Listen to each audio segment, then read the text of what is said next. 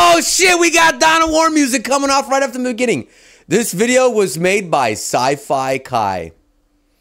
I'm not seeing a shout out to me in this video. I don't know what it is with nobody giving shout outs, but I'm just automatically assuming that he stole my content because it says, could they survive? Because I'm going to act like I'm the first and only person that ever come up with that kind of video. Yo, just joking. All right, let's get a look.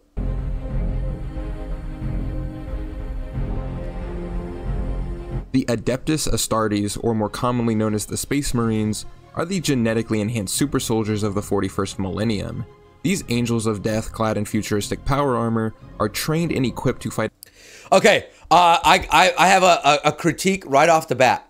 You got to get rid of that cadence. The Adeptus Custodes and the power armor. It's kind of like it kind of reminds, like, I'm exaggerating a little bit more, but that's kind of like the Burger King foot lettuce. The last thing you would want in your Burger King burger. Don't drag it off. Say it as it is. All right. Today we got some Space Maroons, and they're going to be fighting off against the Necromorphs. Don't drag off the cadence, man. Don't do it. All right, that's it. Against the worst the galaxy has to offer. From the never-ending swarm of the Tyranids, the ancient immortal Necrons, or even the monstrous demons which inhabit the Immaterium.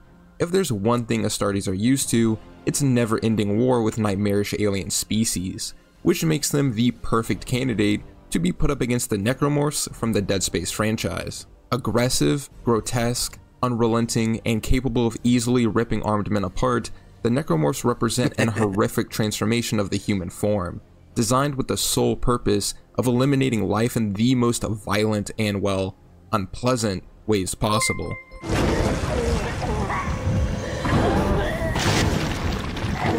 This is a video request. That's what it's got to be like for those females that go inside the female restroom, and like those it's ma'ams go use the restroom too. That's got to be some scary shit. Lancer 737, $5. Thank you, my good man. Really appreciate it. For my B-Day, please make could Master Chief with Doomslayer with Draco survive Thanos, but all with one Infinity Stone. Doctor Strange hid one of them. Just like this crazy plot line, eh? When's your birthday, man? I've gotten for a while now, and while normally I pick a single setting or game to put a character through, this time our Space Marine will journey through all three games, from the start of Ishimura to the end of Tau Volantis. And while from a hypothetical narrative perspective, it wouldn't make much sense for a Space Marine to be in the exact position Isaac found himself in, the point of the series is to throw every possible obstacle the setting has to offer at the character. Otherwise, they could potentially skip past massive parts of the scenario. Now, I had a tough time deciding on which Space Marine to use for this video, with so many chapters and characters to choose from, but ultimately I decided to go with Titus from the recently released Space Marine 2. Besides the fact that he's a character many newcomers will be familiar with, he's also an Ultramarine, which are the poster boys for the entire franchise, and the chapter kinda represents your average vanilla Astartes. But before we begin, we have to set some ground rules for the scenario. The first being that Titus will be able to find ammo for his various weapons in whatever location he's in, since it'd be pretty lame if he just couldn't use his own arsenal. The second rule is that Titus can't call for help, so no having other Ultramarines help him or the entire Ultramarine chapter warping in to fight. I don't like this idea already. Okay, I like the idea of taking, you know, Lieutenant Titus now and throwing him in there. That's perfectly fine.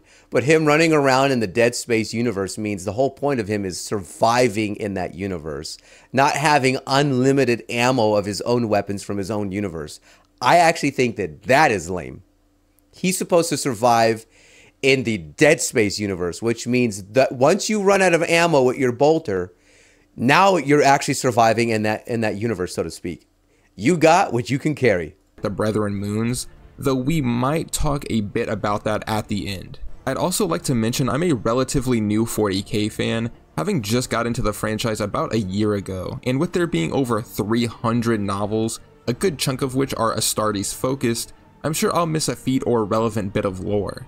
Quick thanks to you guys for getting me to Don't worry about it, dude. There's no canon no more. 5k. And if you enjoy videos like this, I have plenty of others already up on my channel, and more planned in the near future. So consider dropping a like on the video and subbing to the channel. I'd greatly appreciate you helping me appease the algorithm gods. But with the intro stuff out of the way, Let's begin by breaking down Titus and the Space Marines. All right, let's hear it, boys. What's up, Luca?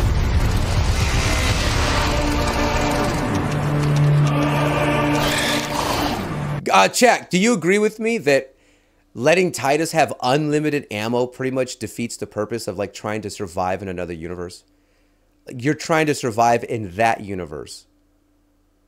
Giving him like unlimited supplies, I think, ruins it.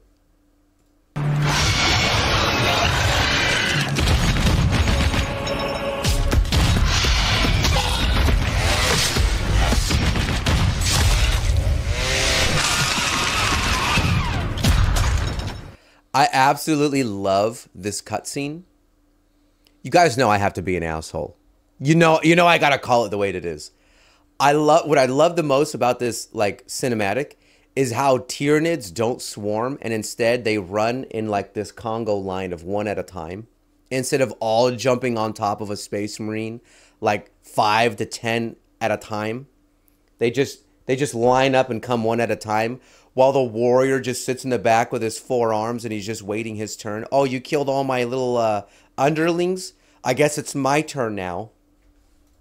As mentioned in the intro, Space Marines are the genetically enhanced super soldiers of the Imperium, and without getting too lost in the weeds, that is the vast amount of Space Marine lore, there are 2, watch. legions of space. Bam! He locks arms. He locks arms. Excuse me. Yo. You got 4 arms, my man. Why aren't you using them? This is why people got so mad at me when look at you got 4 arms, dude. You've already locked up Titus's arms up here in the front. You've got like rending claws back here, and my man ain't even moving them. They doing nothing, and then you just die. Okay, I'm sorry. This is off topic. Space Marines that all have their own specialties, differences, and sometimes even cultures. These different groups of Marines are referred to as chapters, and each chapter can be entirely unique. For example, the Space Wolves have heightened senses, instincts, and increased ferocity in battle, even compared to the already heightened senses of an Astartes. Damn, my man using Primaris pictures. Stronger than most other Marine chapters, and I could go on about all their quirks for hours, but the chapter that's important for this video are the Ultramarines. Not only the poster boys for the franchise, but they're about as vanilla as Space Marines can get. They're known for their adaptability and being the Swiss Army knife of the Imperium, a jack of all trades but masters of none. The transformation into an Astartes is an extreme one. The average Ultramarine is 8 feet tall, and including power armor can weigh between 1,000 to 2,000 pounds, and this isn't including the weaponry they carry. During the surgery, they also develop backups for pretty much every organ in their body.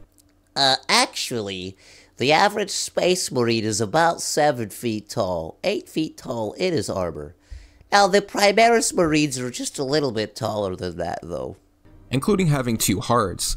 On top of the massive increase in height, weight, and strength, is an increased lifespan and slower aging.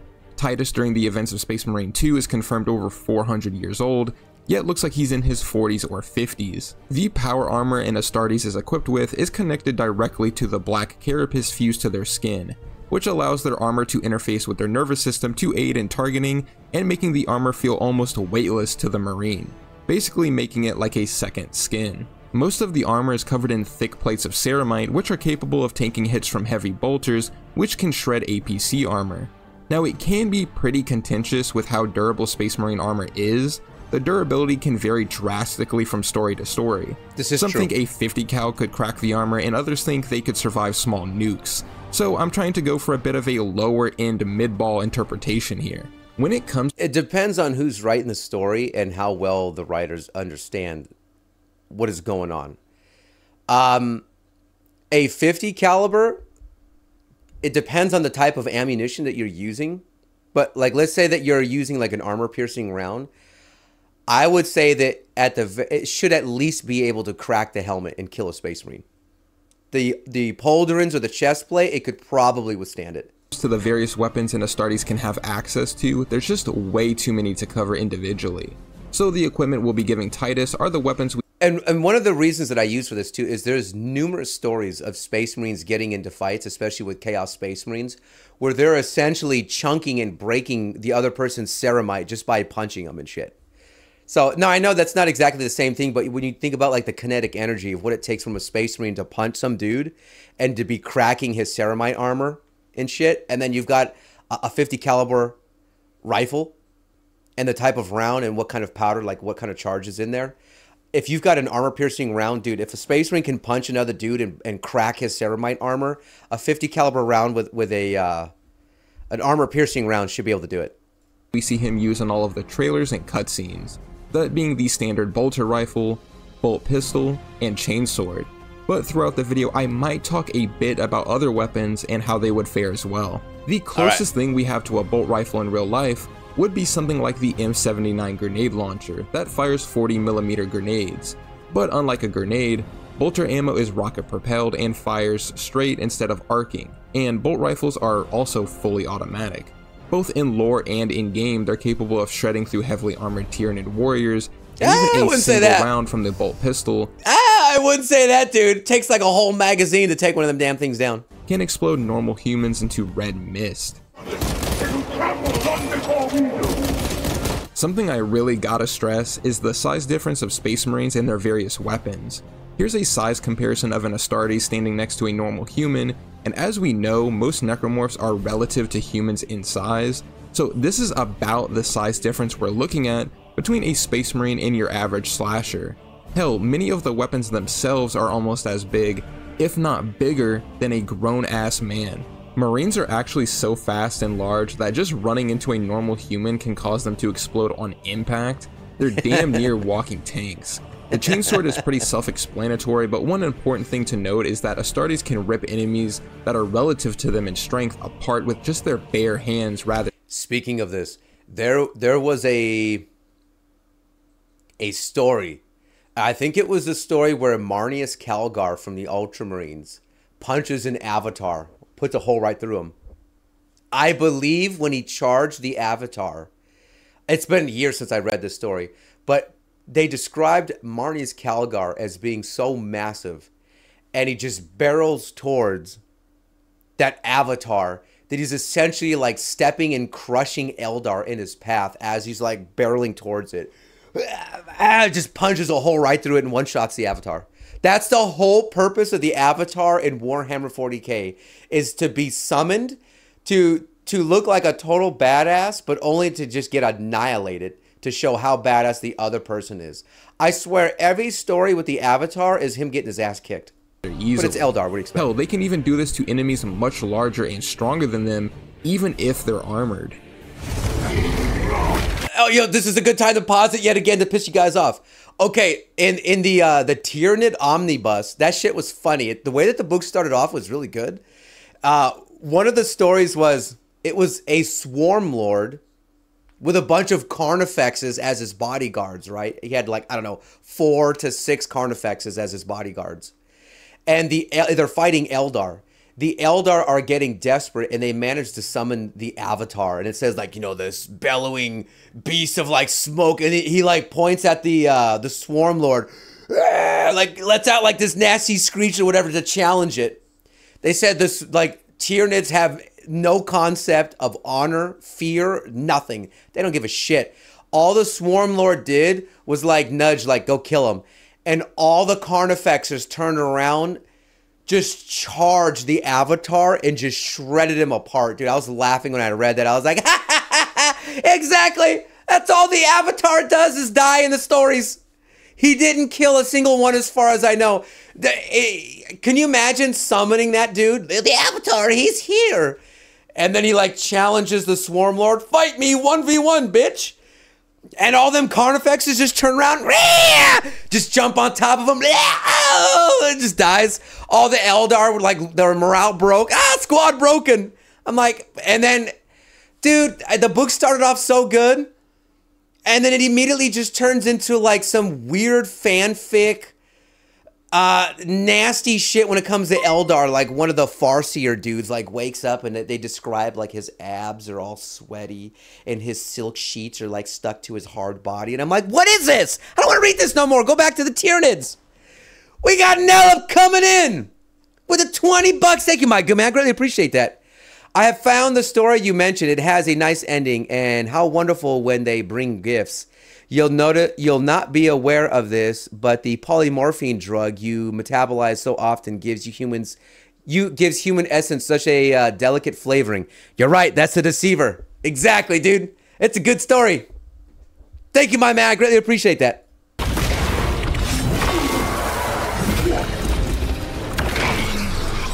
By the way, that Carnifex's kind of tiny.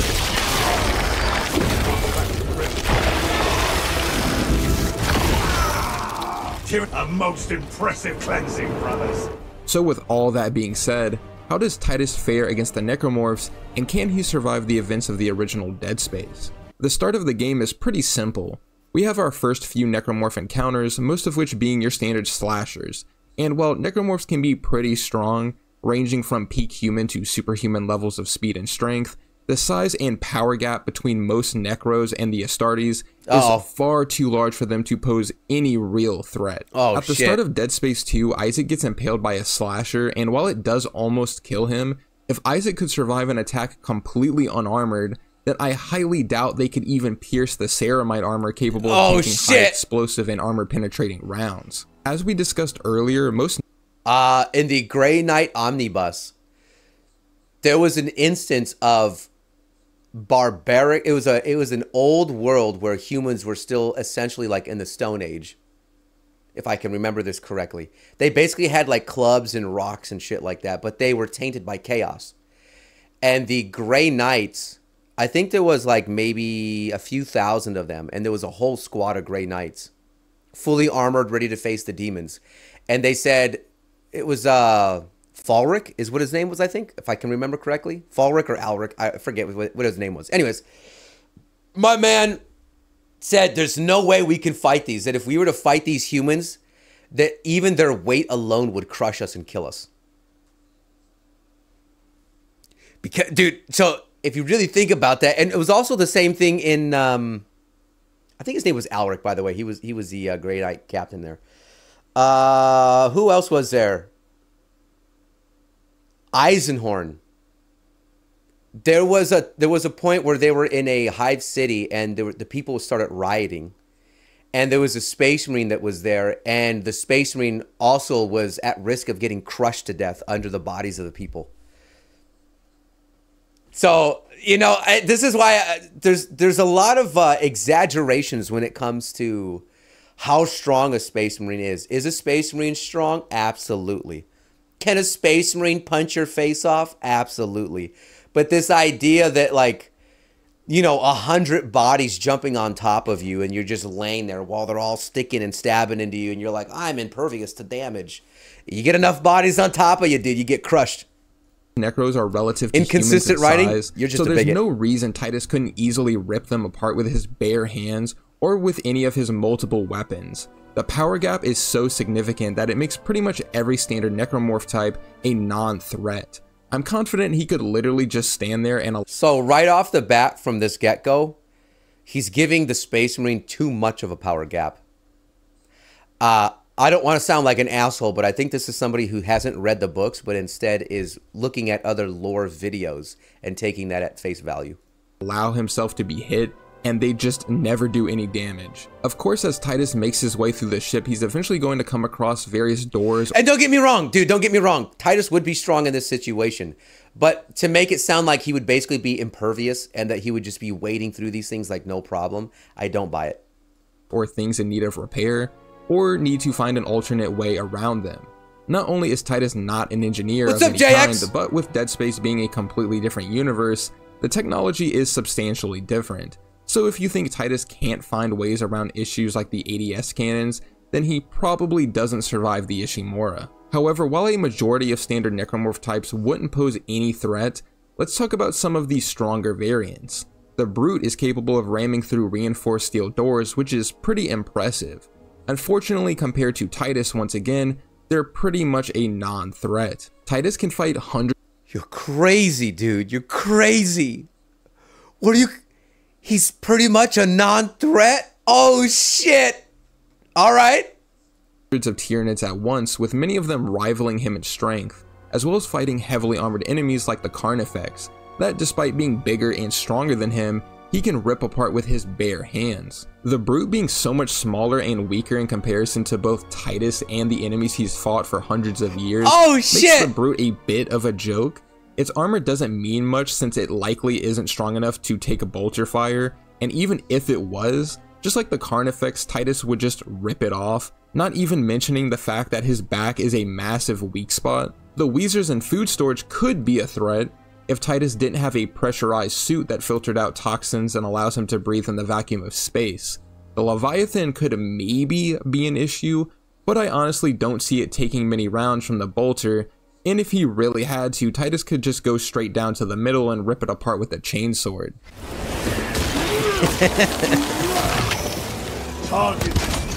The Hunter is a very interesting issue.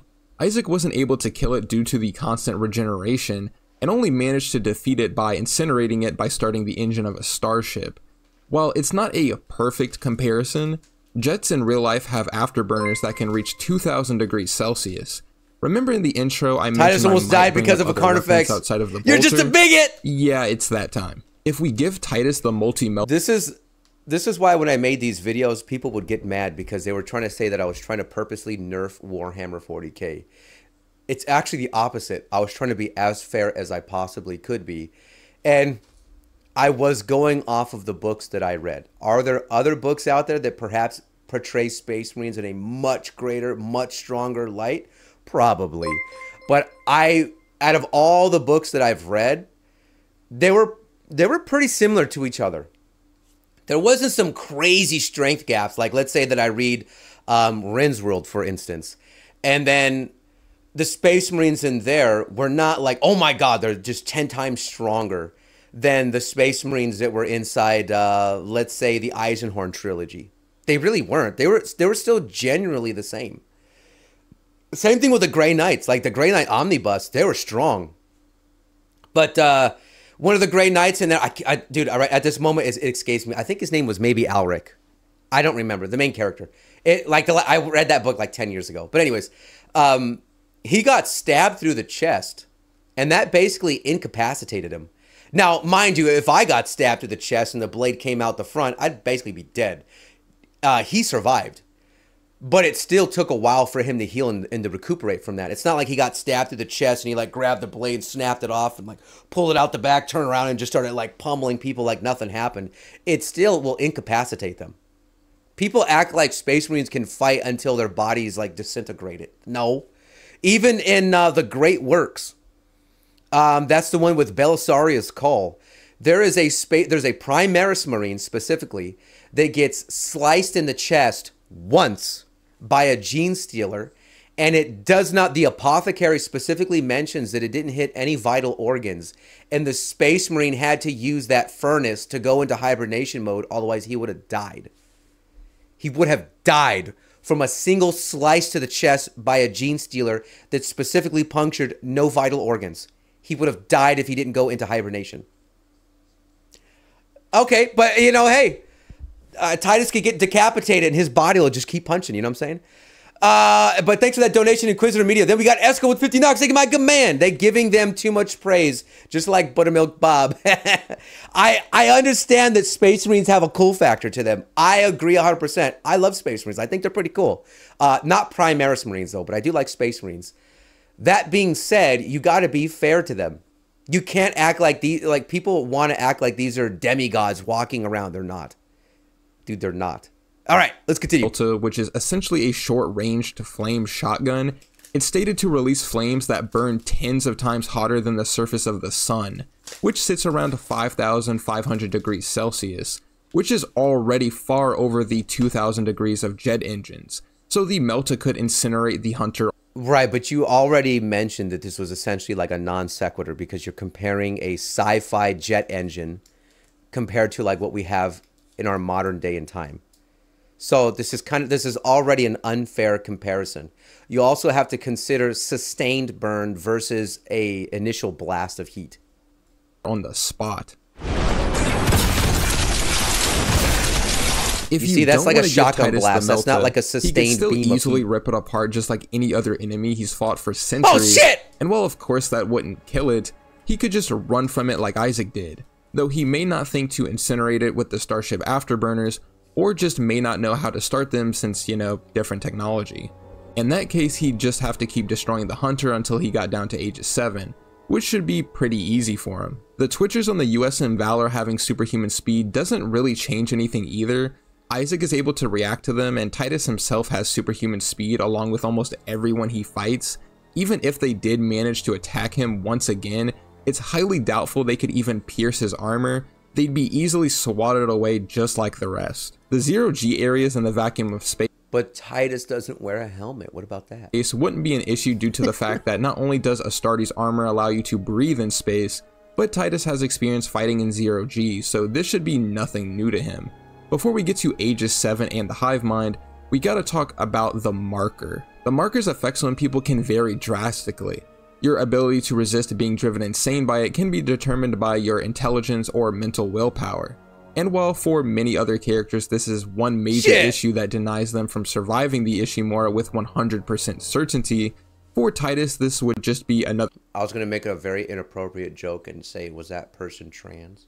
Tuesday. All Astartes are trained to resist the influence of the Warp and its Chaos Gods. The Warp basically being the Marker but on steroids. While some Marines do fall to Chaos, they're the extreme minority, and Titus specifically has a particularly strong resistance to the Warp. But even if we were just using a random Ultramarine instead of Titus, most Astartes have fought Chaos for hundreds of years without succumbing to its influence, and just like the Marker, the closer you are to Chaos and the more Chaos there is, the harder it is to resist. If there were any group of characters capable of resisting the Marker's effects, it would be the Astartes. So in this case, I think the Marker signals are pretty much a non-factor as well. This is also another non sequitur fallacy. That because Space Marines could potentially resist the Warp, therefore they would resist the Markers. These are not the same thing. Now, are they psycho conditioned and stuff to resist these things? Sure, but as we've seen in Space Marine 2, they're not psycho conditioned and well trained enough not to backtalk their own commander. Hell, dude, they made Lieutenant Titus a total bitch in that game. My man was getting gossiped in. Even his own dudes tried to kill him. The dude was believing a random astropath and tried to kill his own lieutenant. Dude, the astropath wasn't even trying to give him any kind of influence. He basically just said, like, you're a heretic. You're going to kill Malleus Calgar. And the guy's like, what? And he just tries to kill his commander. He wasn't even underneath the influence of the Warp. So there goes your psycho conditioning right there and resistance to the Warp. My man tried to kill his own lieutenant. And he didn't even get punished for it. What's up, Golden Reaper? Just got here. What happened yesterday? I got disconnected. That's what happened. Arriving on Aegis 7 Welcome and here, out my the man. smaller Necros, the only challenge that would remain is the Hive Mind. With Bolter and Chainsword in hand, Titus should have little trouble making short work of it since, well, do you really want me to say that Titus can't beat an enemy that Isaac, a borderline normal human, could? Because no, I'm not gonna say that. Titus should be able to pull it off and survive the events of Dead Space 1, and with that we move on to Dead Space 2. That's the Ishimura. Yeah. Used to be the pride of the CEC. It's a sad story, actually. I heard everybody on board died. We're going to run into a lot of issues here if your only argument is going to be that a Space Marine is stronger than a human. And so anything that Isaac does, simply Titus will do better. If that's your reasoning from the very start, then this entire video is mute. Because then you're admitting that from the very get-go that Titus would simply do everything better than Isaac ever could. Some sort of terrorist. We got Vessa. What's up, my good man? Good to see you here. If we are to listen to this guy, there won't be Chaos Space Marines at all. Old lore suggests entire chapters falling to chaos. I guess good lore won't be missed. You're right. You're also a bigot. Thank you for those Bulgarians, my good man. It's just the idea that like the writing has gotten worse over time. And so when it's time to talk about a Space Marine, they're like these incorruptible, unstoppable, you know, just immune to all damage type things. And it starts getting way out of control. As I said, there's stories of Space Marines punching chunks out of each other's armor and cracking their own ceramite, especially when it comes to Space Marines versus Chaos. Oh, but that's a Space Marine. But it still talks... okay, let's talk about humans at this point. If I wore full armor, let's just talk about, whatever, old medieval knight armor, right? We're both wearing heavy medieval knight armor. If you and I get in a fist fight, do you think I'm going to be like cracking open and destroying your armor as I'm punching it? Probably not. Probably not. So if you think about, and I get that Space Marines are stronger than humans, but if you really think about that idea of Space Marines breaking each other's armor open and just cracking this shit apart while they're beating each other, and then you act like, okay, but anything else cannot break it open or crack it, it's just crazy. Remember, it's not just the armor alone, but that Space Marines they're very well versed in tactics and like deep strike maneuvers and shit like that. Like these dudes will deep strike in, whether they're dropping in from the sky or they're dropping in from one of their ships, like a Thunderhawk or something. They do like surgical strikes. They're not just walking through front lines and it's just like 10 billion rounds of ammunition firing into them and they're just walking through it like Superman would. They don't do shit like that. Now, there is a lot of hyperbole when it comes to the codices and what is written there. But once you actually get into the stories and you start reading this shit, it is nowhere near what people are putting. This is why I don't like lore videos too much, is because there's a lot of hyperbole that they take from the codices. They put it into the videos and then people, I don't want to be too mean, but people like this, and I don't want to be too shady towards this guy because overall the video is okay, but they take that hyperbole and they take it as a literal, and then they begin to make videos like this, and so it's like a non sequitur built upon a non sequitur, and it just starts getting worse and worse. Where it's like at the end of the show, you're not even talking about Lieutenant Titus no more. Now you're talking about fucking Henry Cavill being Superman, and then like you could shoot this dude in the eyeball and it would just deflect. It's like when does it end? We got Golden Reaper with the $10. Thank you, my good man. This would make people mad. I'm reading Honorary to the West. I am at chapter 47. Sun Wukong may be immortal 7 times and power. Hold on, this is scrolling, so I gotta scroll back up. Sun Wukong may be immortal 7 times and powerful, but he does lose fights and he asks for help a lot from the gods because he can't handle it. No, I gotcha. And that's the thing too, is that just because you're highly resilient doesn't just mean that you automatically win, so to speak. I also don't like the idea that he'd be basically immune to like all the necromorphs except for like what, maybe 3 of them. I think that's absurd. Once you read these books, you recognize that there are real threats to Space Marines. It's not one Space Marine versus a million dudes, and the dude just T-poses and he's spinning in a circle and just it's like a blender going through the whole crowd. It's like that's not what Space Marines do. They just have a lot of legend around them because of their capabilities, but they do surgical strikes. But anyways, let's continue. Attack. Thank you, dude, for the donation. I really appreciate it. Terrorist attack? What happened aboard that ship was no terrorist attack. What do you mean? That's where all this started, Ellie. Everything that's happening here happened on that ship.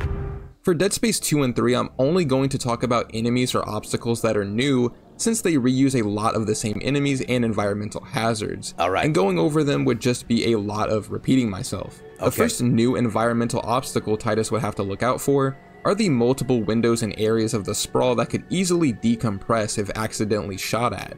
With Titus being a literal Space Marine, damn, I'm sure he'd be familiar with fighting in similar situations. A literal and Space even Marine. if he wasn't, he could easily shoot the lockdown button before he was sucked out into space, assuming he would know to do that. In the scenario where he does get blasted out into space, unless he can grab onto the side of the sprawl, he could be cooked here, but I think it's highly unlikely, Especially if you gave him the jump pack, then he'd be completely fine either way. One of the new enemies introduced in Dead Space... Okay, this is missing so many points here. So, in a situation where he could lose, just now give him an upgrade that would save him? How often are we going to do this? If he had to go up against one of the big necromorphs and it would kill him, what we could do is just arm him with an orbital bombardment and then he would survive. How often? You could do that for every situation. There's like a literal gigantic necromorph in front of him. But if we were to give Lieutenant Titus a last cannon with unlimited ammo, then perhaps he would survive. Of course he would. Or at least you're increasing the, like, he's not even surviving in this universe no more. Now we're just giving this dude free passes. Okay, Batman, could he survive in Warhammer 40k? Okay, so Batman meets up with the Emperor, and the Emperor is at full power. But if we gave Batman 5 years to prepare for this fight, and he knew exactly what the Emperor would do, I think Batman would survive. That's fair? Batman versus an entire legion of Space Marines. But we give Batman 10 years to prepare for this entire event. And he has all the devices he needs for that specific moment. I think at that point he might survive. It's like, say it ain't so, dude. Ancient Nelp, $2 to get my good man. I have a feeling he's making assumption than being true. I'm just being hypercritical because like I said, I lived and breathed these videos for a while. And I kind of think we're giving too many free passes here. This is not being fair at all. It's assuming that, okay, because this man right here is human and Titus is a space marine, well, whatever situation he's in, Titus just wins by default. Oh, what's that? He might be blasted off into space. Well, we could just say that he has a jump pack and he'll be okay. It's like, what? We're asking if he could survive in his universe, not that we could just change his loadout whenever it's necessary. That's kind of boring. But then again, you know what? This makes sense because we're talking about an Ultramarine here and they have the best plot armor. So maybe my man is being lore accurate. Phase 2 is the Puker, which use their stomach acid as a projectile to melt anyone unfortunate enough to be in the same room as them. So maybe they could melt through Titus armor, right? Well, no, because some Tyranid bioforms similar to Xenomorphs have acidic blood capable of melting through armor, which I highly doubt acid made from a human stomach could compare to. Even if it was capable of eating through Titus armor, the power gap is so massive he'd easily be able to speed blitz and one-shot the Puker anyway, so just like the rest of the Necros we've discussed so far, they shouldn't be any trouble for an Astartes. The next enemy we have to talk about is the Tripod, which to be... Titus would kill it. The Tripod would come out and he would turn it into a one-pod. Game over. Fair is much larger than most Necromorph types. The problem is that its long arms are massive weak points that Titus could easily rip off with Shout out to David for the gifted subs! Or with the chainsword.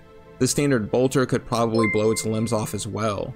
Coupled with the fact that it's not particularly fast, and I don't really see it posing much of a threat. The train sequence shouldn't pose too much of a problem, assuming... Yeah, the train sequence wouldn't mean nothing. Titus would jump out and run faster than the train. Titus can actually fit his fat ass into the fucking train. Though in order to jump between the cars, you might have to give him the jump pack. The Stalkers are an interesting enemy type. The Stalkers won't work. Space Marines can see through the dark and they have radar, and so therefore Titus is absolutely immune to any kind of ambush whatsoever. Using hit and run ambush tactics rather than the standard straightforward aggression of most other Necros, but once again they're so tiny in comparison to Titus, and combined with his heightened senses and the fact that his suit basically gives him aimbot, I don't think a Stalker is big or strong enough to actually harm Titus, even if they did land a hit, which I find to be pretty unlikely. Now, the Tormentor could be an exception when it comes to the... No, the Tormentor won't do nothing. So if Titus just had like a last cannon, he'd just blast right through it. It's basically like a Kamehameha times 1,000, and it wouldn't do nothing. This guy couldn't even... I don't think he could even scratch the paint off of Titus's armor. The Necromorphs. It's around 4 times bigger than a Brood. It's bigger, therefore it's better, I'm sorry. Capable of easily picking up huge chunks of metal, and is pretty big even in comparison to the gunship that's hunting Isaac. Besides the Hive Mind and maybe Leviathan, this is the first Necromorph I think could potentially damage Titus. Unfortunately, its downfall is the massive weak points on its arms, and the fact that Titus and other Space Marines are experienced fighting foes much bigger and stronger than them. Oh, the Bolter shit! or Chainsword should easily rip through its weak points, and Hive Tyrants are pretty comparable in size, while also being a lot smarter. Titus also fought a Lord of Change inside the Immaterium, where it's at its strongest, and if you're familiar with Lords of Change, you know how strong they can be. Not only dwarf... That was... I don't think that that's even fair to say that he was fighting a full force Lord of Change. This thing was like an image that popped out and just shot a couple of shit at you, but didn't really do... Like, was he really fighting it? Was it an illusion? I think a Lord of Change would have stuck around a lot longer. Anyways. Beasts like the Tormentor or Hive Tyrant, but being capable of stopping time and casting other insane spells. Though, to be fair, Titus did have help in that fight. He didn't solo it or anything. The Halo jump shouldn't be an issue for Titus, assuming he can fit into the launcher and know how to activate it, but even if he can't, if he has the jump pack, he'll be fine. Why is he comparing games than lore accurate books? Blockade of EarthGov soldiers armed with pulse rifles. It's almost like a confirmation bias, but you know what? Titus would win.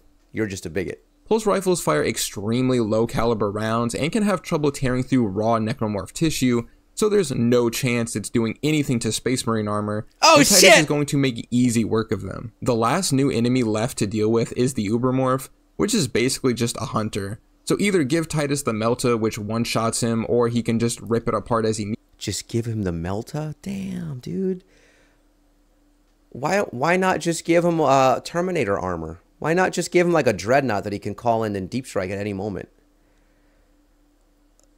I don't. Why not put Titus inside of a Dreadnought? hey, if Titus got like injured, then you just put him inside of a Dreadnought and now he wins in that situation, right? Needs to until he gets to an area it can't reach.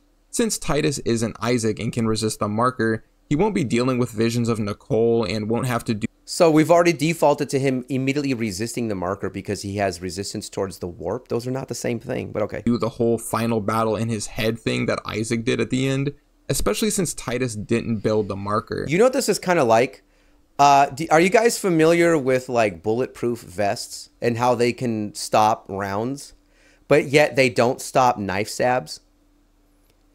In a way, it's kind of like saying because it can stop a bullet, therefore it'll stop like let's say like a warhammer, right?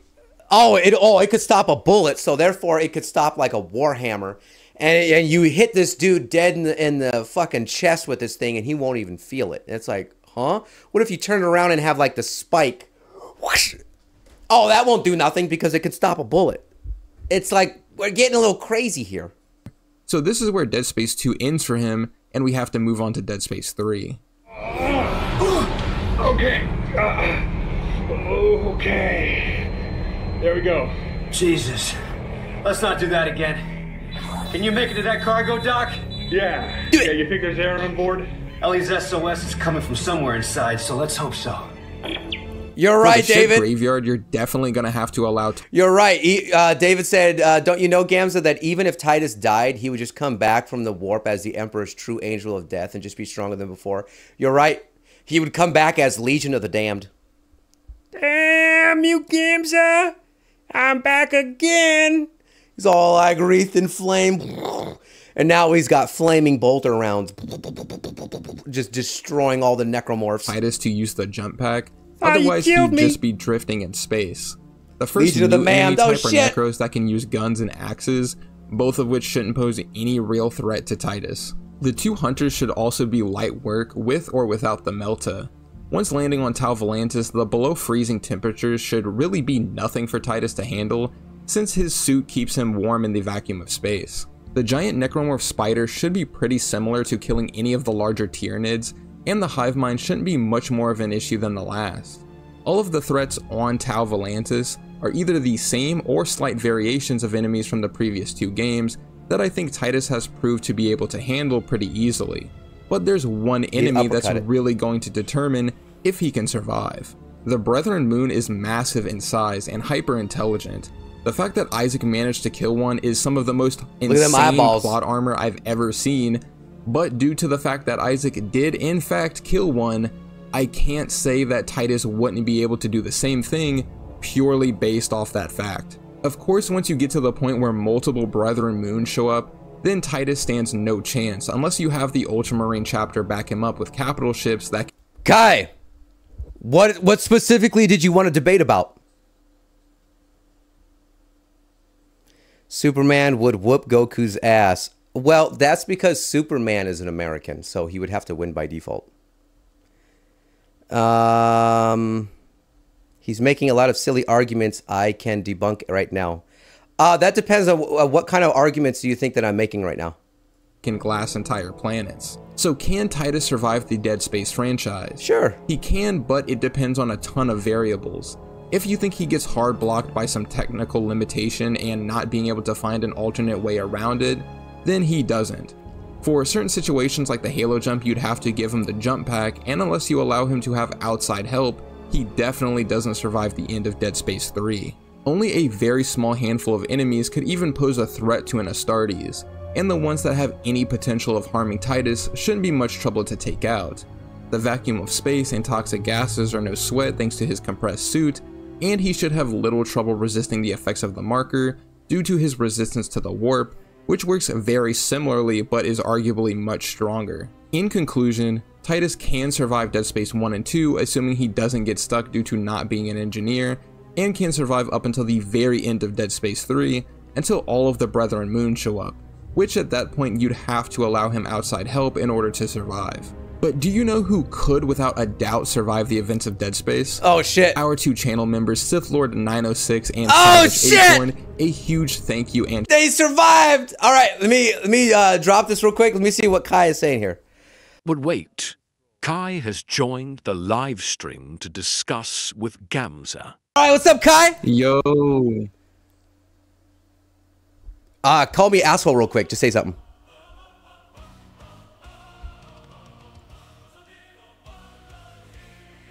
Kai? Yo, can y'all hear me all right? There you go. There you go. Bet.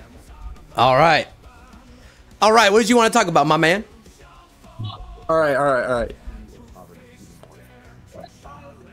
What's up? Not much. So first of all, I want to say something very important right now. Hey, Gamza. So first of all, I would just like to say... all right, Super Heavy Weapons guy, give me a second here. Let Kai talk, dude. All right, go ahead, Kai. Sorry about that. All right, no, you good. One thing I'd like to say is I appreciate you for reacting to the video and being honest, criticizing the video. I appreciate it. But I did want to talk about some points that you made throughout the reaction. Yeah, absolutely, dude. I don't have no problem reacting to it or anything else like that. I would say that if you have a question with what I was saying, I do a lot, and I'll just be straight up with you and like more honest and more serious with this. I do a lot of trolling for the most part, and I talk a lot of shit. To me, it's just more fun. I mean, it's a lot of hyperbole. Yeah. But if you got questions, I say fire away. Well, bro, fucking, I had some of your subs come into like my comment section. They were like, "Oh, you're copying like this guy," and I'm like, "Oh shit, did somebody like do the video before me?" I'm like, "Did I copy somebody on accident?" Dude, and so I had never heard of you before, so I'm like, okay, is this guy like, is he gonna just be like contrarian? Like, what's his like vibe, right? I couldn't tell. Asshole, that's his vibe. So I couldn't tell if you were just being like hostile at first or what. But you did make some points that like, I'm not here to like fucking, oh, I'm gonna debate goon you. I'm gonna you know, use rat arguments and try and like make you look bad. Like, I'm not here to do that. But I just did want to talk. Just about lay down a bunch of gotchas. No, okay. I used to make these videos a lot, but I stopped making them a long time ago. But I'll say this. Even if you, like, I know that you just mentioned that you didn't know about these videos previously. Even if you were trying to copy them, I wouldn't even care. I would just be like, go for it. So that's no problem. Well, it's not necessarily like that. It's more of like, you know, there's 1,000 power scalers on YouTube. Yeah. And I'll be the first to say I'm not the #1 best power scaler in the anime community. I'm not the #1 best in like. Oh, it gets sweaty. Well, it gets too sweaty. But yeah, and I used to be a lot more sweaty than I am these days. I'm a lot more like relaxed about it. But one thing I do kind of pride my channel on is thinking of like matchups that most people probably wouldn't think of. Like I recently did, like could a Predator hunt Delta Squad from Star Wars? Oh, okay, I got you. So so I'm like, oh, I hope I didn't do like an idea somebody else already had type shit. No, I said do it all, dude. Do everything. Yeah. You gotta farm it. One thing I did want to say, because you were talking about, there's a lot of like hyperbolic statements in 40K. And at the beginning of the video, I even mentioned like I'm a really new 40K fan. Okay. So yeah, there's like even in the video, people were bringing up that like they have magnetic boots and stuff like that, which I think I had heard about. I had just forgotten about completely. So there is some stuff that I definitely messed up in that video for sure. But what I will say is with the hyperbolic statements of, you know, Space Marines and stuff like that, multiple writers, you know, inconsistent writing kind of makes that type of shit happen. One story has, you know, fucking Titus taking on a Lord of Change, and then the other one will have a Space Marine get folded by like a random grenade, you know, or something like that. But what I wanted to say about that is that what I typically like to do, especially in those videos, is try to give characters the benefit of the doubt.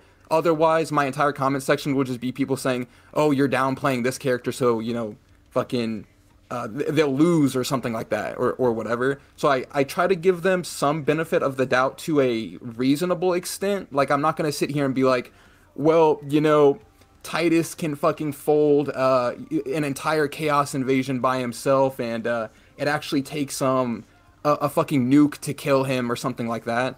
That's why I was kind of like, I want to go for like a middle of the ground interpretation. So I'm not going to say he gets like one shot by 2 slashers, but I'm also not going to say like the Tormentor couldn't even harm him, you know, something like that. I gotcha.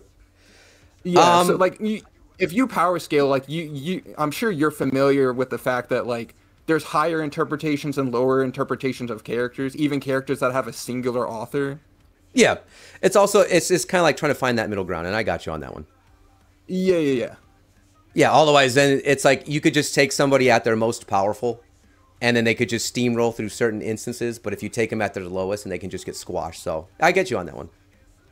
Yeah, exactly. I'm a bit of like a mid-baller. I tend to like mid-ball almost every character I talk about because I don't want to give them too much credit, because then all the comments are like, oh, you had to fucking be disingenuous and, you know, hype beast this man up for him to win. But then if I lowball him too hard, I get the opposite like reactions. The way that I would do my videos, or the way that I did do them, was I actually ignored the audience entirely. I don't give a shit if they get mad or not. Idea. I'm just looking at it as, that's a good idea, yeah. Is this going to be as fair and as I see it? And so, like, reading through some of the books, like the Grey Knight Omnibus, Ren's World, the Eisenhorn trilogy. I went through The Fall of Damnos, which is a terrible book. But I try to take those, and I find that the Space Marines overall, they're fairly equal when it comes to being across the board. I don't really see too many instances of, in one book, the Space Marines are like nigh unstoppable, and then another book, they're just getting killed by like rocks or some shit. Now, I'm pretty sure that there's instances out there. But across the books that I've read, I just try to keep it like consistent between those.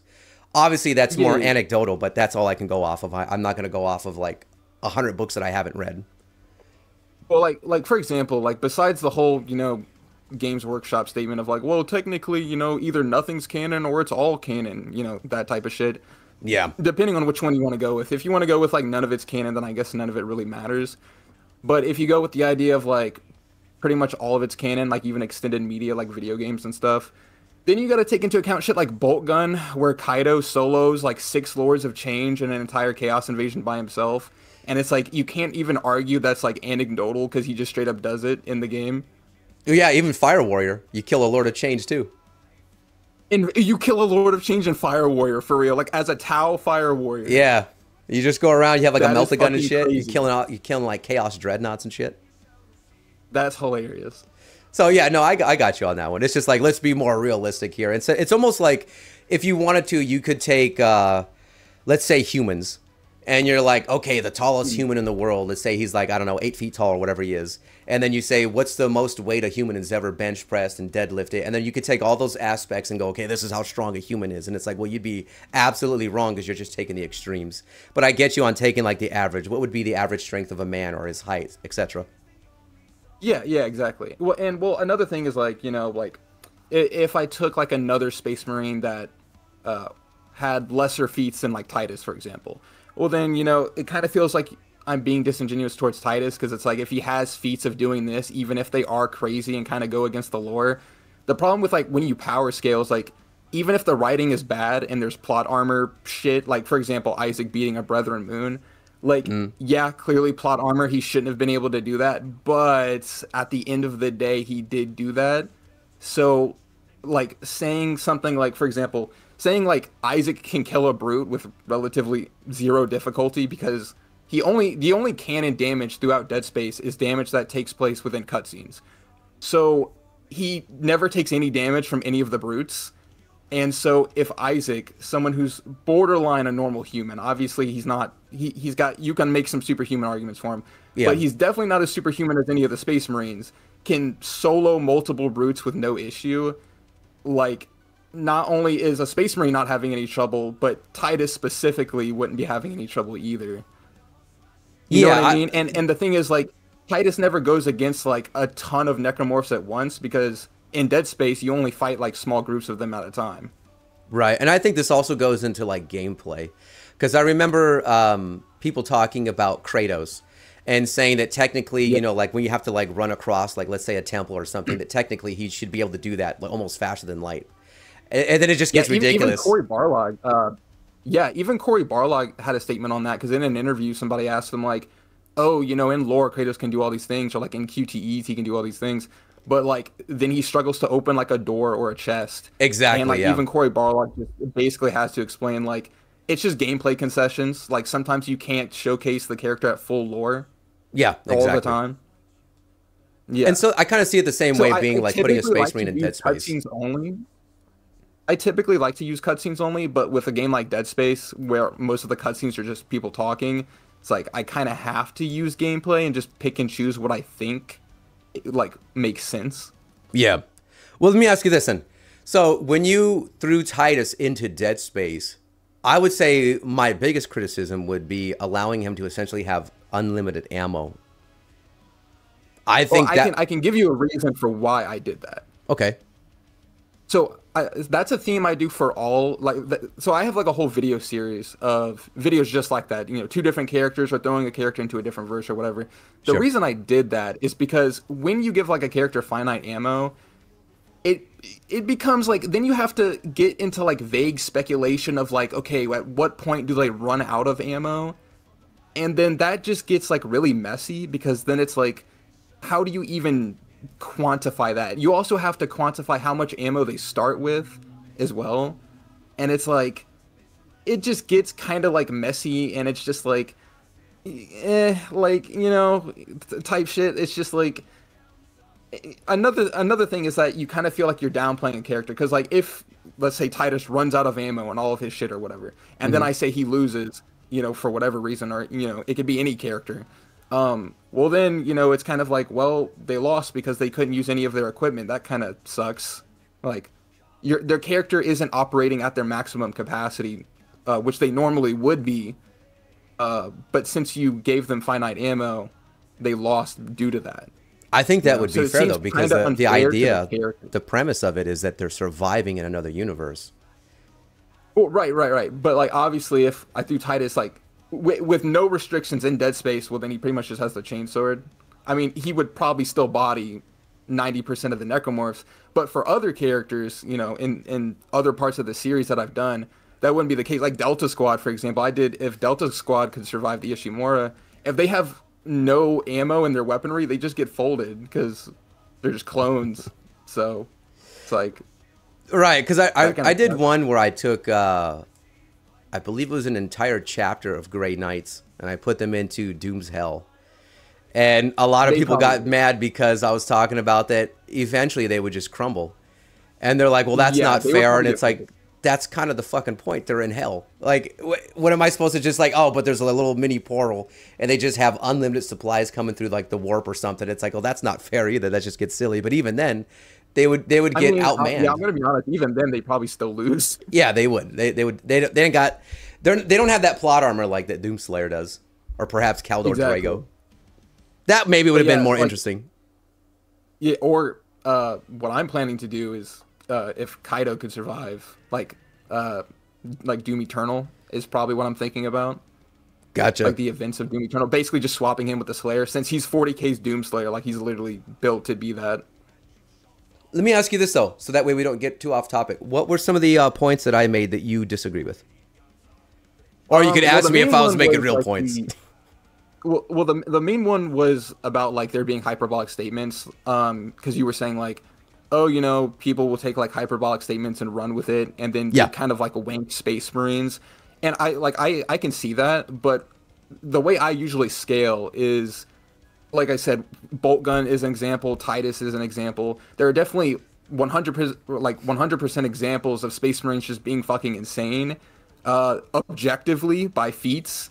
And it's like, yeah, it can be plot armor and it can be like silly writing, but at the end of the day, like they did accomplish those things. But at the same time, like if you think Titus is way weaker than what like I think he might be or whatever, that's completely fine.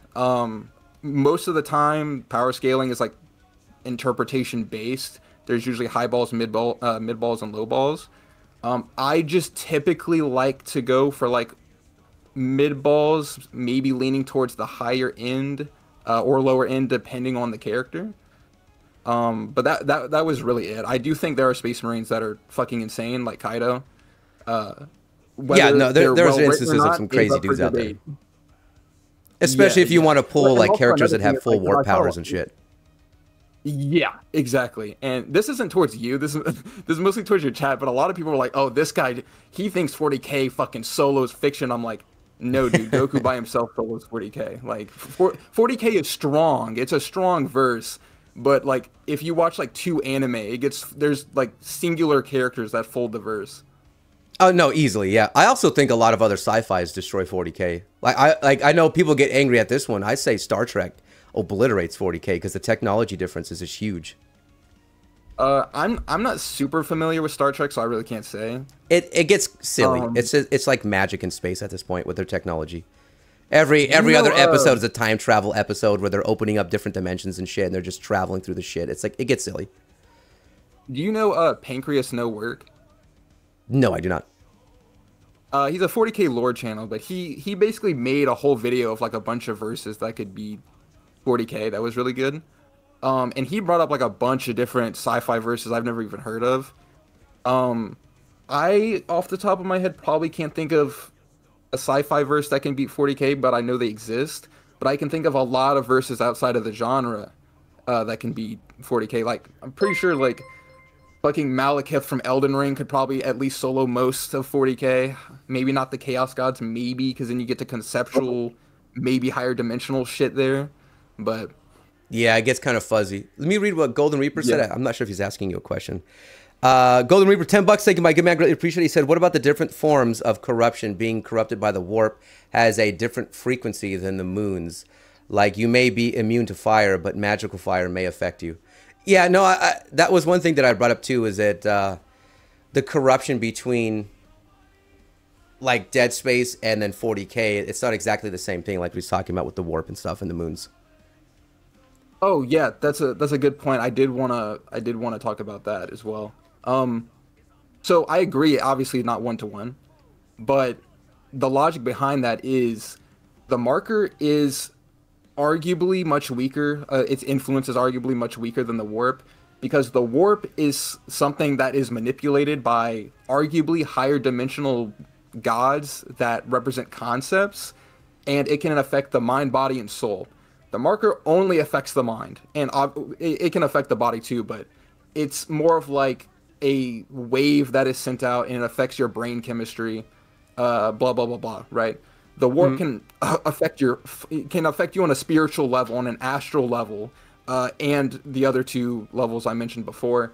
And then also, if you look at where the 2 influences come from, the marker is an obelisk from what's essentially just a Xenos race, right?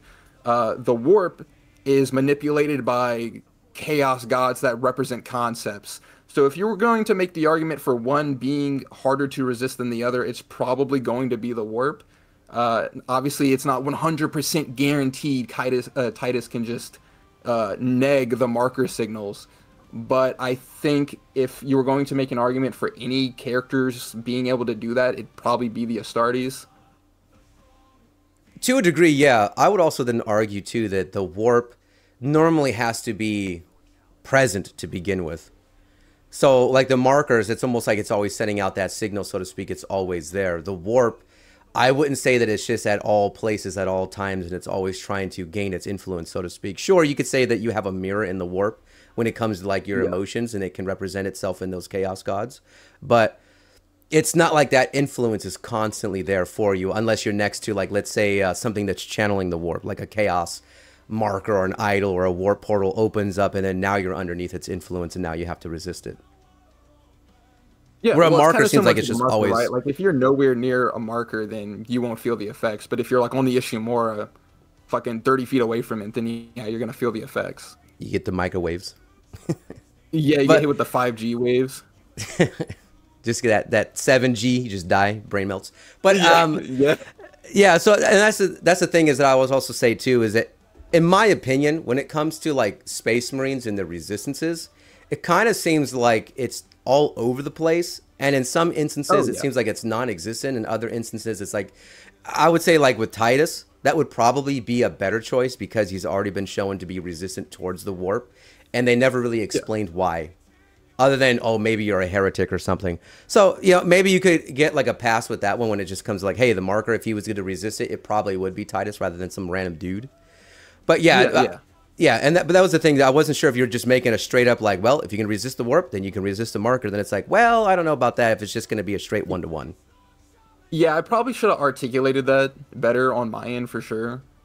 There was a couple points I missed, like I said, the whole fucking Space Marines can magnetize their armor to the ground and stuff like that. Like, there's some stuff that I missed. Yeah. I think those are small things. I don't think that's too big of a deal because that's just getting into a lot of nuance at that point. Let me see. I think Golden Reaper has another question for you. Oh wait, go ahead. Golden Reaper for $10. Thank you, my good man. He says the way that I see it, it's not about strength. It's about different ingredients affect different ways. Like different forms of viruses, two viruses may be equal in infection, but they both work different ways. No, I got you on that one. I think you're still talking about like the marker and how the warp works and how the markers work. That Titus's resistance would not necessarily mean resistance towards the marker and stuff. I got you on that one. Yeah. I don't know if you wanted to expand on that more. It's up to you. Like I said, it really just comes down to if you could make an argument for one being harder to resist and more powerful than the other, it's probably the warp. Because at the end of the day, like even the Brethren Moons themselves aren't that strong if they can be killed by a kinesis module from an engineer. Granted, it was powered up, and Isaac has plot armor, but you know, like. Can you imagine like the Tyranid hive mind being killed by like a single guardsman or something? Like that would be fucking insane. Yeah, it would have to be like guardsman Marbo. It'd have to be like some crazy plot armor dude. Yeah, see that's the thing. Like a character in 40K's power level always depends on if they're named and how often GW shows their face. Exactly. Unless you're Malum Kaido, who never takes off his helmet, but he has a name, so. That's how you know he wins. It's honestly, exactly. It's just like Star Trek. 6 Lords of Change. It's just like Star Trek. If you're not a named character and you're going on a mission, it's like guaranteed you're gonna die. And then the main character will pull some crazy bullshit out of his ass. Just like that's why I talk about like Star Trek being silly in some certain instances where I think there was like in Voyager they were trapped in like some pocket dimension. And then they're like, we got to get out of here. And then someone just hits like 3 keys on his like little keypad. And he's like, all right, like the portal's open. Let's go. And I'm like, what did you just hit on your pad? You guys were trapped in here for like the whole episode. You hit like 3 buttons and now there's a portal open and you can escape. I'm like, what did you actually enter? Like, this is ridiculous. Yeah, if you were a non-named character, you would have died. Yeah, bro. Well, fucking GW, fucking 40K works the exact same way. I haven't even been a fan for like 2 years yet, and I've already noticed that. Yeah, it's all over the place. This is also why I don't necessarily like the fact that some of their authors are saying that there is no canon. And I think it's just more of an excuse for lazy writing and for them to just do what they personally want. Yeah, I was gonna say that kind of sounds like a cop out, so that they can just write whatever the fuck and just not get criticism or backlash for it. Like, Yeah. if you just have shit that contradicts the lore, they just throw their hands up and like, well, you know, technically, it's like, really, bruh. I think it's like an excuse for Games Workshop just to have more authors producing products and not having to worry about those products being accurate. Or good. Yeah, it's just another book to sell. That's all that matters at the end of the day. Yeah, now, like I said, I haven't been a fan for very long, but my understanding of GW is that they seem to be becoming like a little bit more corporate over time, like business focused, rather than it feeling like it's led by a team of people that actually care about the game and like 100%. the story. Yeah, that's the vibe I get. Yeah, 100%. That changed, I would say, around the end of 7th edition for the tabletop game. That's when 8th edition was introduced. Then you had all the Primaris Marines coming out. A lot of lore changes with like, oh, you know, you had Belisarius Cawl as a character that was then introduced in the Primaris Marines, and then Gilliman comes back, and that's when everything started changing and they wanted to push the game in a different direction. This is also when they started becoming a lot less grim dark and a little bit more, how would you put it? More diluted is the best way that I would put it. They wanted to keep the aspect of being called grim dark, but it's not really displayed anymore. Okay, so if you feel like 40K is becoming less grim dark, I gotta ask you a question. Sure. What do you think about the Tau? The Tau? Yeah. I think they're interesting. I don't know too much of what they've done, anything different with the Tau currently.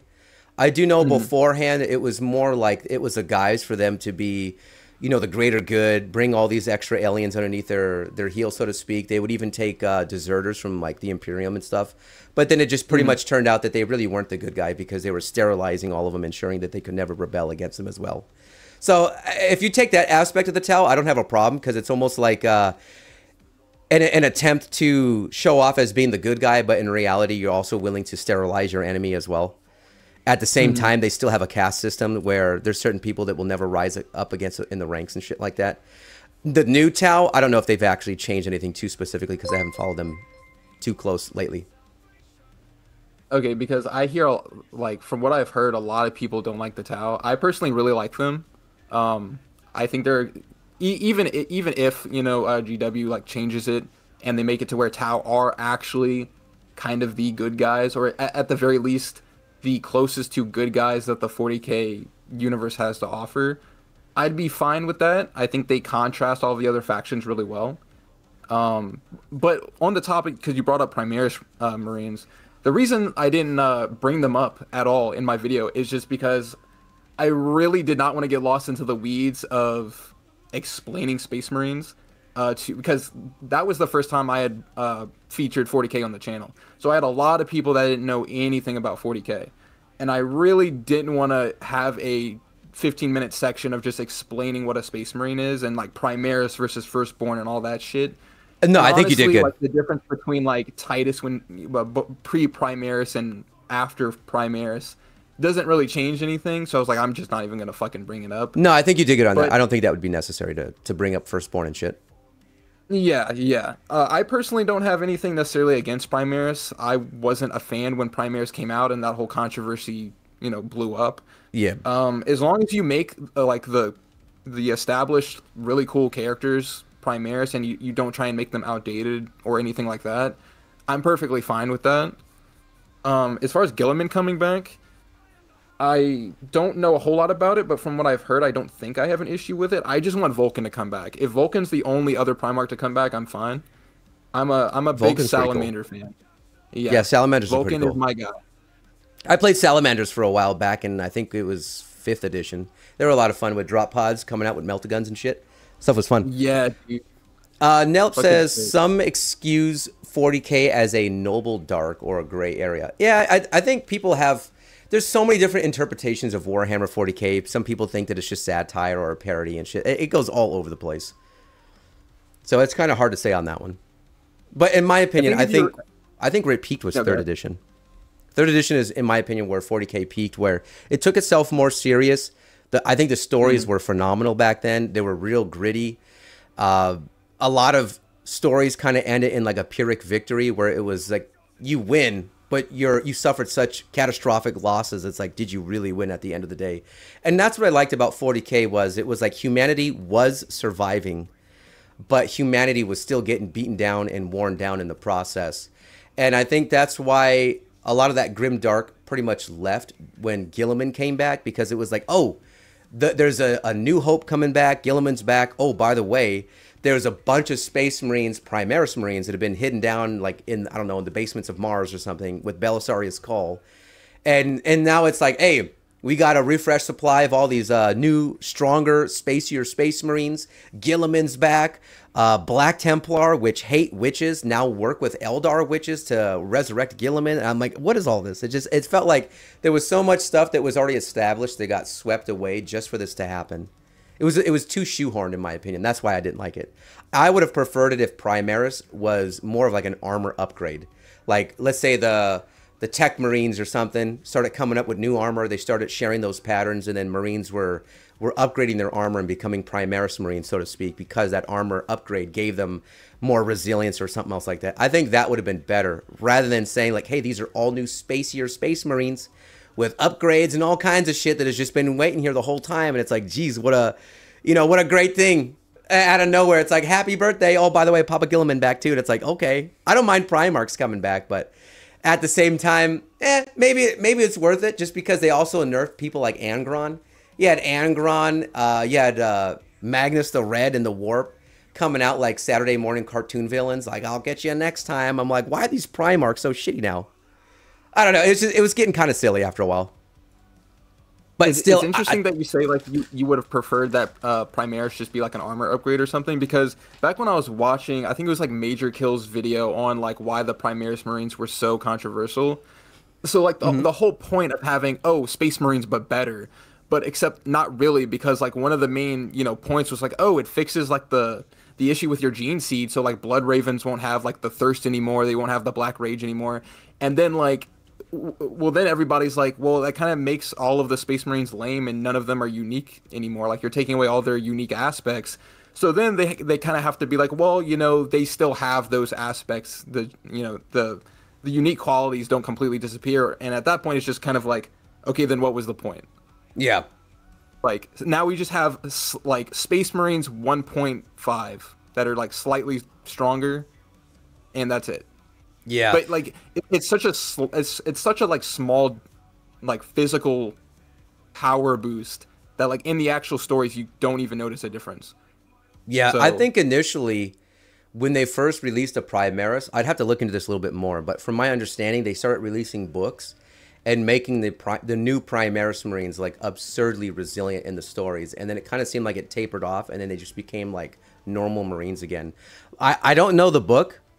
I'd have to go find it, but I remember someone telling me in one of the comment sections that I think it was an Imperial Fist Marine that got shot in the face with like a heavy bolter from a Chaos Space Marine, and like his face basically splattered open, but he just kept fighting because now he's the new Primaris and he's way more resilient. I'm like, this is getting silly. I get it. They can take those wounds, but I'm like, if you're just doing that for the sake of like, look at these new dudes, I think it's kind of cheesy, but it is what it is. The other thing that I had a problem with though, when it came to Primaris, is stuff like Dark Angels. Because Dark Angels had traitors in their line, and they hunt them down, and anybody that knows about their past, they consider it so shameful that they'll execute you as well because they don't want no one to know. And I think it's funny that you have these outsiders, these new Dark Angels, that you never even sanction them to wear your chapter signals or anything else like that, sigils. All your markings, you can't even call yourself a Dark Angel. Like, they would just kill you. And then out of nowhere, they're like, who are these new dudes that have been sitting on Mars? Hey, what's up, brothers? Come on in. Hey, you want to know our secrets? By the way, we have traitors amongst our ranks. Let's go hunt them together. I'm like, I cannot believe that in the slightest. Same thing with Space Wolves. Space Wolves would be like, you're not one of our brethren. We should just kill your ass. I think that would have been way more interesting if certain civil wars broke out because of it. But instead, it was just like across the board, all chapters unanimously like, yeah, you know what? Maybe I don't like it, but it's all good. Come on in. And I'm like, what? You never trained these guys? You never sanctioned them to wear your armor, your markings, your rankings, your anything, but you're just, no problem, dude. Come on in. I never trained you. I don't know who you are, but come learn my secrets. And it's like, nah, I can't buy that. That's too much. Even if it was done by Gilliman, I don't think it matters because they follow their own Primarchs, like Space Wolves. Space Wolves don't even adhere to the Codex of Stars. They don't give a shit about it. So why would they respect Gilliman yanking an order and having Primaris Marines coming in? They wouldn't care. Yeah, and one thing that gets me about the Space Wolves is don't they have I can't remember the name of it, but don't they literally have a trial that you have to undergo on their Fenris? home planet in order to become like a fully fledged Space Wolf anyway? Yeah, I believe it was that's on Fenris, and I think they had like every chapter has stuff like that. You have to go through certain rites and trials. Primaris Marines just show up and they just don't have to do any of that. They're just Space Wolves. Yeah. Like, I don't like, the Space Wolves don't seem like a chapter that would just let that happen. They'd be like, no, if you're going to be part of us, you have to do it right. Yeah, they would. It was the same thing with, that should be all chapters across the board because they operate independently. They follow their own rituals. Most chapters don't even see the Emperor as like a god. They just recognize him that this is where they came from and he's basically like their creator. But they understand that at the end of the day, he's just a powerful human, if you will. They don't see him as like this entity. Some chapters could probably fall a little bit more into that. But they just see him more as like a father figure to themselves. Obviously, along with their Primarch. But this idea that it's like some dude's going to show up and he's like, by the way, I got the same colors as you. And it's like, hey, brother, what's up? Well, come on in. That's just absurd. Chapters would be like, no. We understand heresy. We understand like how the enemy can infiltrate us, and we're not going to just bring all these dudes in. But of course, the stories go in the way of the manner of like, well, you know, we tested their faith and we didn't find them wanting, so now they're just, you know, welcome in. I think they would start wars like that because how are you going to have like, again, let's use Space Wolves. How is Gilliman somebody who's outside the chapter because they follow Russ, they don't follow Gilliman? How is Gilliman then sanctioning this shit that belongs to other chapters that don't even follow the Codex Astartes? It's like, yeah, they would respect Gilliman, but this idea of like, yeah, oh, what's that? You sanctioned a bunch of non-Space Wolf dudes for us? Yeah, okay, no problem. I don't have a problem with it. They killed Inquisitors. They literally fight Inquisitors and Grey Knights as well? Yeah, they also killed like a whole legion of Sisters of Battle like twice. They don't give a shit about any of that. And then I think it was Logan Grimnar, because they fought with Imperial Guardsmen, and then afterwards the Inquisition wiped out the Guardsmen because they fought against Chaos. Logan Grimnar was pissed off because he was like, no, these were men that fought beside us, and now you're acting like the enemy and you slaughter them because you're afraid of the taint of Chaos. And so he vowed to also kill basically, I'm not sure if it was every Grey Knight that he came across, but if the ones that he fought alongside, if you ever seen them again, he basically vowed that he would kill them. And I'm like, see, that's badass. That's cool. It shows that the Imperium isn't just this one big happy family, but obviously people have their own stubborn ways where they're going to see it as, no, this is the way that you're going to do it. And if you don't, then I'll just kill you too, because what's the difference? At the end of the day, I still fight for the Emperor, and you don't outrank me, so I'll still kill your ass too. And I think that's more interesting. Yeah. Oh, it definitely is. Like when I was listening to Space Wolf lore and I was being told that they went to war with the fucking Inquisition, they gained my respect immediately. I was like, damn, Space Wolves are up. Yeah, no, same thing.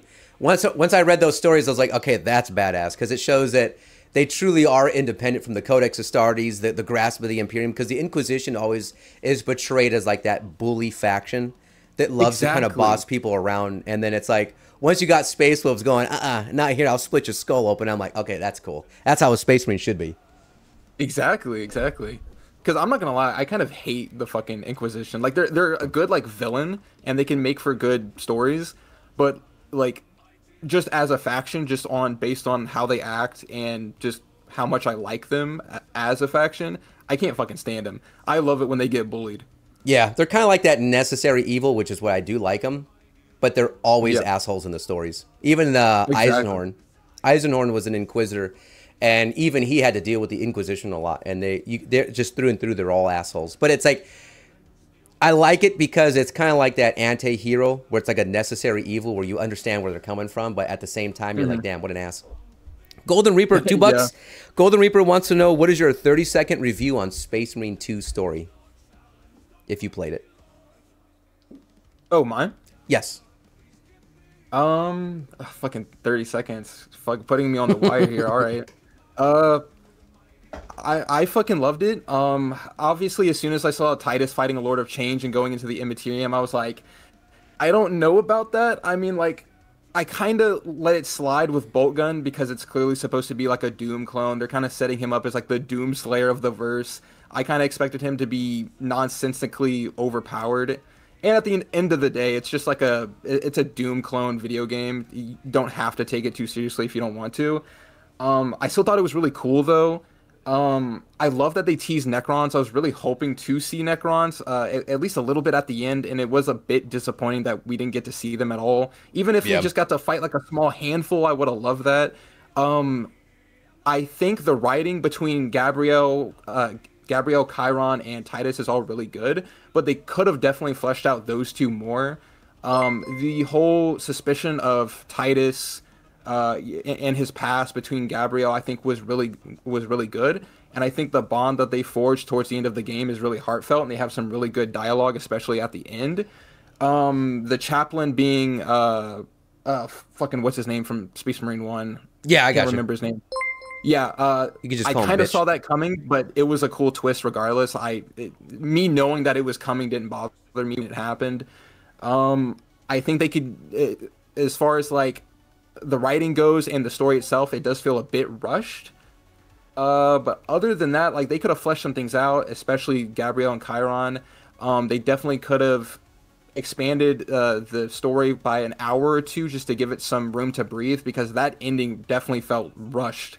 But overall, like I fucking loved it, man. Like I thought it was really good.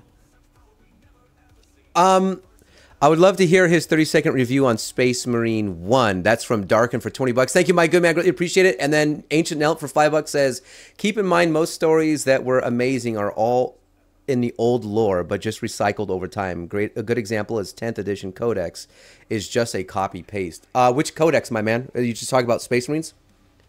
And then Darken also wants to know if you've played Space Marine 1 and then what your 30-second review would be on that. Thanks for the donations, guys. Greatly appreciate it. So, okay. I'm gonna get some fucking fraud claims on my head right now. I played Space Marine 1 about, I think, a month before Space Marine 2 dropped. And I didn't finish it. I got probably about 80% through. I thought it was really solid. I did feel it got a bit repetitive because I feel like there wasn't quite enough weapons to keep things fresh and interesting up until the end. Not that it still wasn't fun. All of the weapons feel really great. The melee combat still feels really good. The game is still pretty beautiful even to this day. It's aged very well. The combat itself is also, like I said, really solid. Really the only thing is just that I feel like you're introduced to the entire arsenal pretty early, which on one hand is a good thing because that gives you plenty of time to use all of the weapons, but on the other hand, things start kind of getting really stale towards the end. But as far as the story goes, once again, I thought it was pretty solid. I think the whole suspicion of at the end where Titus is being accused of heresy because, you know, the Astartes says this and blah, blah, blah, blah. And of course, the Inquisition are being jackasses as always. I thought that was an interesting ending. Of course, it's 40K, so we can't have a completely happy ending. But overall, I thought it was solid. Orcs, I don't know how much hate I'm going to get for this, but Orcs are one of my lesser favorite factions. And in Space Marine 2, we get to fight the Nids, and the Nids are my #1 favorite faction in all of 40K. Oh, okay, I gotcha. But why don't you like the overall, Orcs? I do enjoy Space Marine 2 significantly more. Obviously, there's more content, it's more polished, blah, blah, blah, blah. But I think overall Space Marine 1, while I didn't completely finish it, it aged really well. I gotcha. What about the Orcs do you not like? It's not necessarily that I don't like them. It's just I like them the least in comparison to everyone else. Like, I tend to favor, like, the badass, like, cool factions. And so whenever, like, and this isn't just in, like, 40K. This isn't everything. Like, when I play a fighting game, when there's, like, a jokey kind of meme character, they're always my least favorite.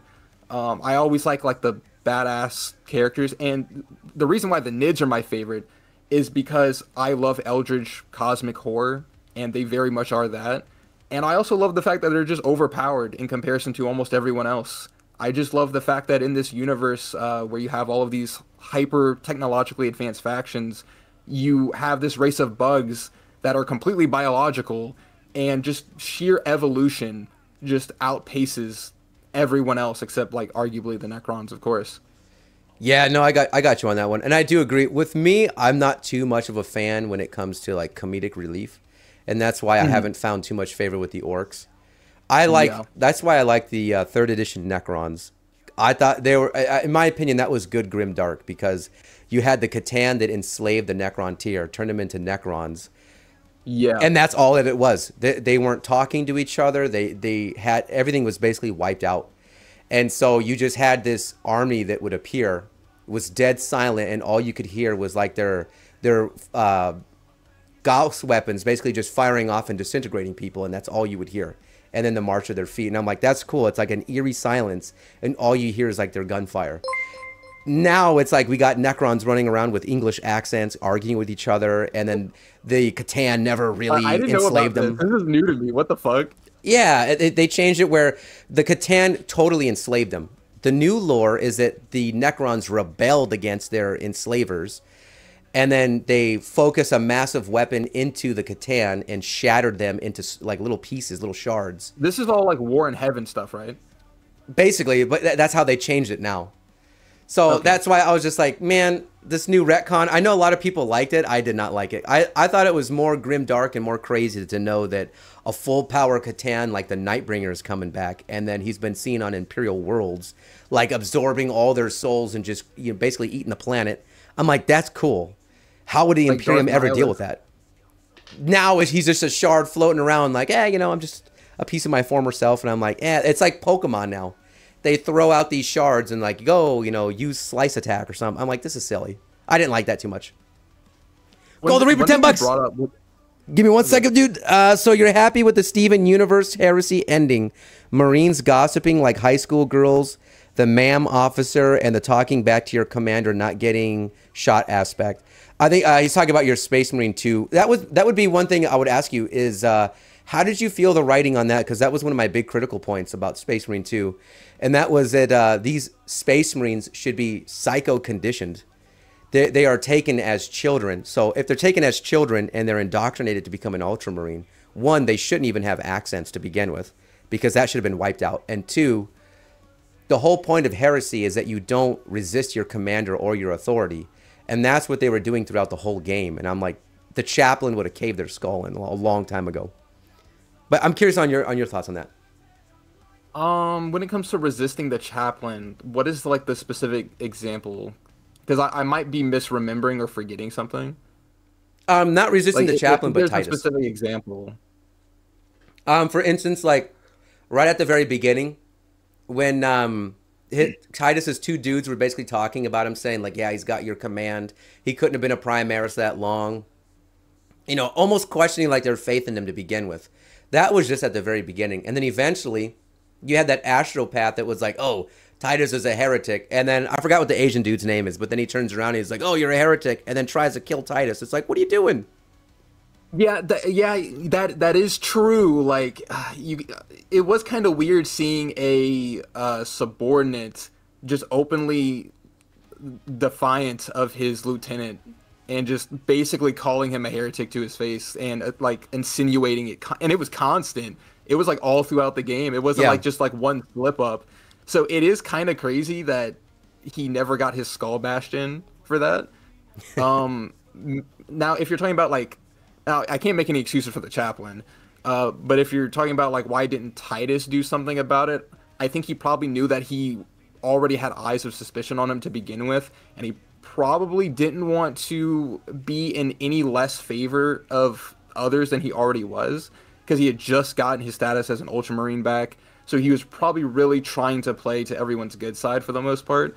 But yeah, Gabrielle just openly shitting on him, insinuating he's a heretic, all this shit, just constantly. Yeah, that didn't make much sense. Here's the other thing, too, that I didn't like was Titus was reinstated by Marnius Calgar himself.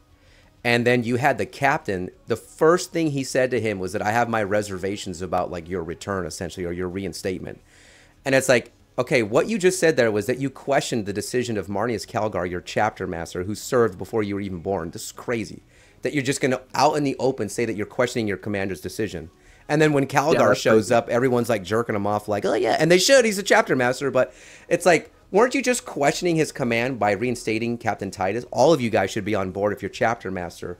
who's literally second to Gilliman, even in the lore, like his achievements, they say in their libraries are second only to Gilliman. Nobody even comes close to him after that. So I'm like, if this dude has been serving this long, he's got this much honor and respect amongst the years that he's been serving. Now you're questioning him? I did not like that at all. That is pretty insane. I actually didn't even think about that. Yeah, that is crazy. Like Calgar himself reinstated Titus, and you're gonna question that? Like, even if you are like, oh, I don't know about that, like, you keep that shit to yourself, bro. Yeah, exactly, Like, exactly. You don't openly say that. The whole point of the chaplain is to bash skulls in and keep the faith, so to speak. Exactly. If he got wind of any of that back talk, you would be disciplined immediately. Yeah. I think it was the book Rindsworld, where the chaplain was questioning his brothers. One space marine hesitated for a moment to answer the question. He takes his Crozius Arcanum, the chaplain, and digs it into his shoulder. And he's like, is that what do you, are you testing my faith kind of a thing? Or are you testing my patience, so to speak? Like, why aren't you answering immediately? And the space marine immediately started talking. But it's like, it goes to show how strict they are, that even you hesitating for a moment when the chaplain asks you a question, it's like, what are you stalling for? And the fact that he was already punishing him, digging the Crozius Arcanum into his shoulder, like causing him to bleed and shit. I'm like, that's pretty hardcore. Now imagine talking back to your lieutenant going like, yeah, I think you're a heretic. And then what's the whole point of heresy in Warhammer 40K? You believe the enemy's lies. You allowed it to infiltrate your mind. The astropath comes out and says, Titus is a heretic. He's going to kill Marnius Calgar. Then you have Mr. Asian dude coming out trying to kill Titus. I'm like, what are you doing? Like, that's heresy. You just took the enemy's lies and you tried to kill your own lieutenant with it. You should have been executed immediately. Exactly. So one thing I will say is that at least for Titus, you can kind of make the excuse, especially since he literally just got done being a Black Shield for 100 years or something like that. Yeah, a long time. So he's probably like, maybe I should be a little bit more reserved, not immediately try and smash Gabriel's head in, maybe. But with, I think his name's Leandros, hopefully I'm not getting that wrong, but the chaplain. Yeah. What I do like is the fact that he is the chaplain, because the entire point and narrative behind him in Space Marine 1 was that he lives too close to the Codex Astartes. Yeah. And Titus' whole point was that, bro, it's a guide. You're not supposed to live your entire life by it 1-to-1. It's supposed to help guide you through difficult times and in certain situations. But sometimes, you have to make your own decisions. You can't live your whole life by it. And he learned nothing at all. Instead, he became a chaplain, which is 100% fitting. So, well, no wonder why those dudes were questioning Titus's command. He hasn't been doing a good job as a chaplain. But yeah, no, I got you on that one. I'll probably wrap this one up here. I think it was a good conversation overall. Yeah, that was good, man. I'm gonna give you a sub and a like, and I'll probably be taking a peek at some of the other videos that you release. I look forward to seeing more, man. Because I think these videos, they can be fun. Thank you. On mine, I think you probably already know what channel that I'm on, because I have 2 different accounts right now that I'm running. But yeah, I definitely will, if you don't mind, I'll be looking at some more of your videos later on. Maybe not today, but maybe in future streams and stuff like that. We'll take a peek. Oh yeah, bro, I appreciate it. Thank you. Yeah, no problem. Yeah, I appreciate you jumping on and having a conversation. That's something that a lot of people don't do and more people need to do nowadays. Yes, sir. Anytime. Anytime you want to get in call, I'm here, bro. Sounds good. All right. You have a good one, man. You too. All right. I think that was an interesting conversation, boys. I think Kai turned out to be a pretty cool dude.